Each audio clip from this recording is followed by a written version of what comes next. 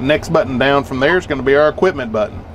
The equipment button consists of 3 tabs across the top. The first is machine. Combine is going to be grayed out because it knows using the combine yield monitoring system that it's on a combine. It's going to pre-populate the serial number and the machine model. The recording source should be set to auto, and the documentation and coverage lights should be grayed out.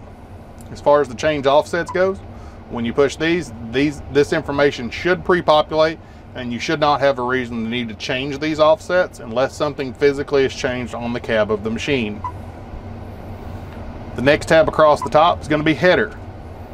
Since we don't have a header connected to the single point, these will not be grayed out. But once a header is connected, these will be grayed out as well, and the serial number should populate here.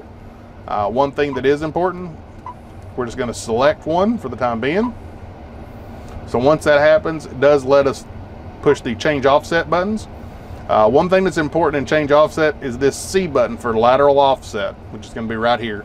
If your customer is running a stripper header or a header that's offset to the left or right, it is important to make sure that they put the lateral offset in this position. If this is not correct, it will be very challenging then for them to set up auto track.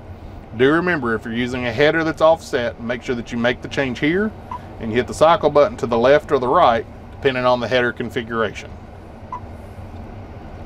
So once we've got our offsets done, the next thing we're going to look at is our widths. So our implement width is going to be set based on how we set it in our combine settings. So we can't change that in the GS3 settings. The track spacing is where we're going to auto track. So if we have a 30-foot header, we're also going to change our track spacing to be 30 foot. So if the implement width is not set properly, the way to fix that is hit accept, menu, combine, header. So this 30-foot width moves over to the GS3 settings. So it is important that if you need to change width or the width is wrong, one, make sure that your change happens here, and that will carry over into the GS3 settings.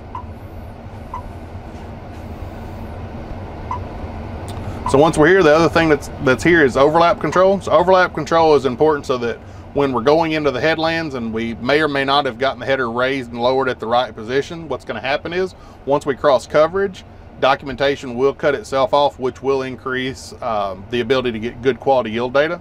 One thing to remember about overlap control is if you're trying to harvest across boundaries with a 2630, with overlap control turned on, you can only harvest within a boundary.